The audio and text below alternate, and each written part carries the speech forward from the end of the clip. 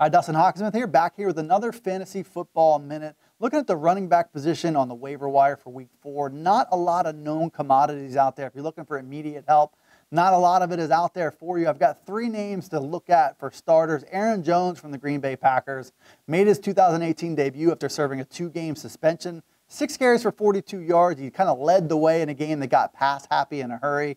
The Packers are threatening to have that dreaded running back by committee with Jones, Jamal Williams, and Ty Montgomery. But if you believe like I do that the Packers they need a spark any way that they can get it, I like Aaron Jones to emerge as the top of that committee as by far the most dynamic runner of the group. And I think that Mike McCarthy, the Packers coach, should deal with the pass blocking and receiving that they're getting from Jamal Williams and Ty Montgomery. Jones is just too good to keep off the field. I think you'll start to see that over time, probably sooner than later. Chris Ivory in Buffalo, a speculative play.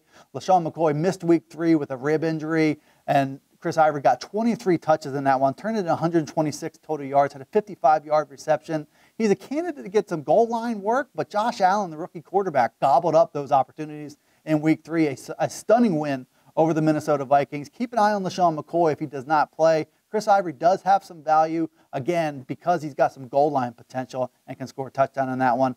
Buck Allen, he just keeps hanging on out there on the waiver wire. He's got 16 rushing yards in 3 games, but he scored a touchdown on the ground in each of those games. Also made a 12-yard touchdown grab in Week 3. He's got 4 touchdowns in 3 games. I think there's something sustainable about the way the Ravens are using him. Close to the goal line, Alex Collins, the Ravens starter. Not as much trust in those situations from John Harbaugh as Buck Allen has. So you'll have a little bit of a feast or famine dynamic here where Allen can make a few catches, won't generate a lot of yardage, so he's really dependent on scoring touchdowns. So far through 3 weeks, you cannot argue with the results. I think he's worth a pickup in all leagues, a flex play for those looking a little deeper on the waiver wire and need an option deep on their bench. I'm Dustin Hawkinsmith with a Fantasy Football Minute.